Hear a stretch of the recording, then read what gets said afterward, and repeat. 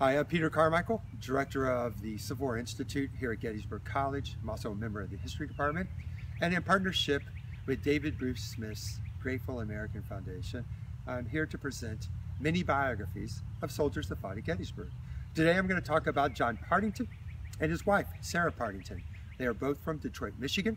John joined the 24th Michigan, which would become part of the famous Iron Brigade, in the summer of 1862.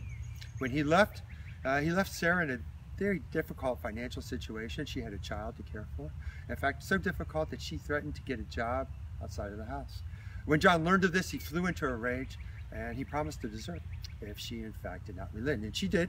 And John then turned and looked to the Army as a way to improve himself morally. He, before the war, had a problem with the bottle. He drank a lot and he often would leave in the middle of the night, come home after his carousing, and felt very guilty about it. We don't know what happened in those evenings, but that guilt actually permeated his letters while he was in the Army. He asked Sarah for forgiveness for what he had done.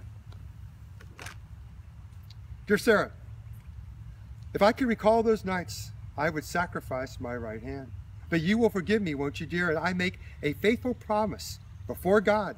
If I ever get back to you, I will live a different life.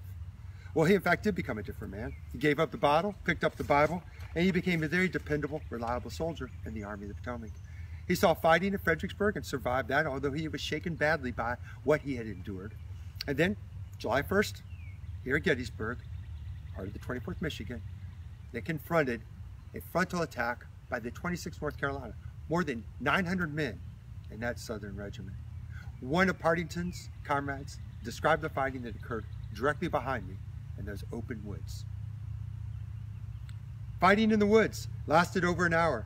Standing 20 paces from the Rebs, we fired continuous volleys.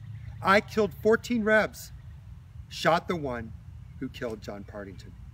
Pardington was one of nearly 2,200 Union and Confederate soldiers killed and wounded in the woods behind me, a woodlot that covered no more than 35 acres. Well, as you can imagine, feelings of dread overcame Sarah as the letters from John stopped coming. She then ultimately received a letter from the regimental chaplain who explained that he wasn't sure where John's whereabouts were because the dead on the battlefield had laid on the field for more than 2 days. It was impossible to identify them. John was ultimately removed to the National Cemetery and buried in an unmarked grave. But John gave his life for this nation, and he understood that very clearly and wrote with great eloquence about it to his wife, Sarah.